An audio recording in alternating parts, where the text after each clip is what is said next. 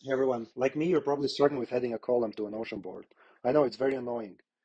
The website says that it should be on the far right and add a group button, but that's actually fake news. There's nothing here. There's like an add a page button and whatever.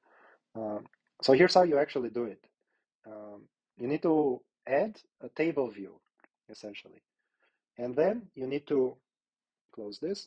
You need to click on status here and then edit property. And then here you can actually add a new column. And it works like this because everything in the board is by default grouped by status. So here's the new column that we added. But let's say you want to add it somewhere else.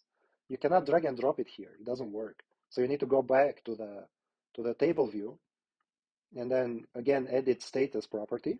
And here you can drag and drop it. Now it should work. So yeah. Um, but by the way, there's also a bug that if you add it even at the end, like here, it will still show up at the front because of reasons. So you need to go back and then do it again, like edit and drag it over just a bit. And so now it's at the correct place. So why does it work like this? Well, so see here, like it says here, group by status is the default thing. And that's why you need to go to the table and then click on the status column and then edit it. However, you can change this to group by date um,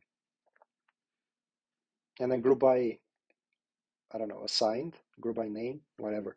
And I think you can also define new ways to group by something, but I haven't gone through the trouble of doing that.